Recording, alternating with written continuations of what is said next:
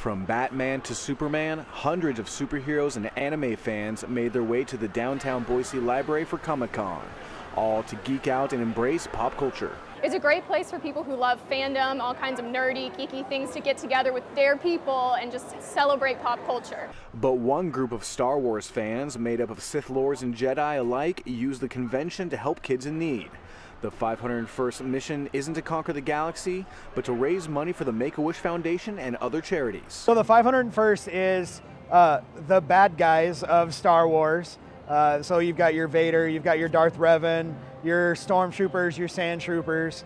During the convention, fans could take pictures with the intergalactic volunteers and donate to their cause to help kids in need, proving you don't need to use the Force to make a difference. We have fun dressing the way we do, but every now and then we'll have a hospital visit, and going down and just seeing the sick kids that, you know, they light up when we enter the room. I mean, that just means a whole lot. I mean, it's special to see.